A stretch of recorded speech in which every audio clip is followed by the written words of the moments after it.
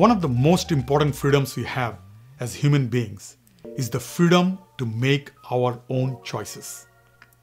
We can make choices that have a positive impact and move us forward.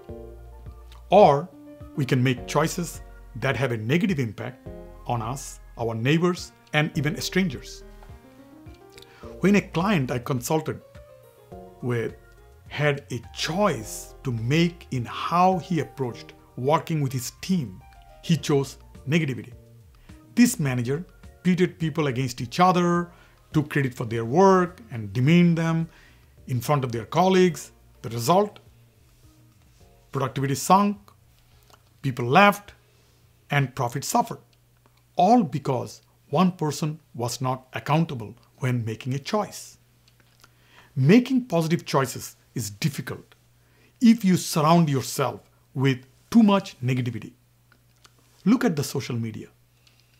Because of the way social media works, it is easy to find other people who are negative. Negativity continues to build until it becomes the norm. Before you know it, you are a master of doom and gloom. Do yourself a favor. Make positive choices. If someone on social media is being negative, ignore them or call them on their negativity. It is easy to get caught up in negativity.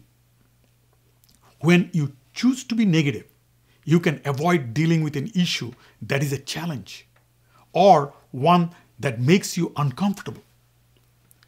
You probably can think of a few people that actually seem to get pleasure from being negative. Once you decide to take the high road and choose to be positive, you gain access to an internal source of strength. It is hard to explain, but choosing to be accountable by making positive choices gives you an internal calm and confidence that allows you to deal with any challenge you may face in life. Instead of making excuses and whining, make things right. Each of us has that option every day at work, at home, in our communities.